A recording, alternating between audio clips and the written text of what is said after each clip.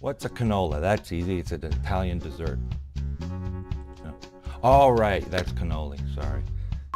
Oh, it's one of those health bars with the nuts. No? Oh, you're right. That's granola.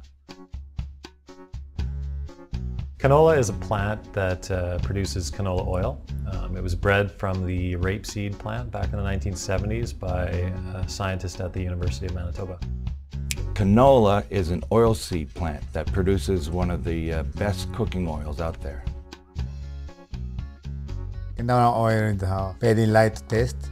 It's Japanese cooking is the perfect oil to using.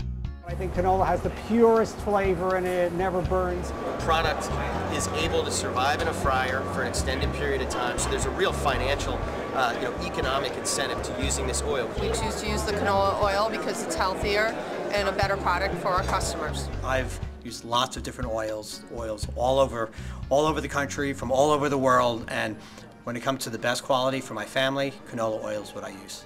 As a registered dietitian, I tell my patients that canola oil is one of the healthiest choices for fats in their diet. As a professional athlete, canola oil is perfect because I'm constantly searching for the healthiest alternative.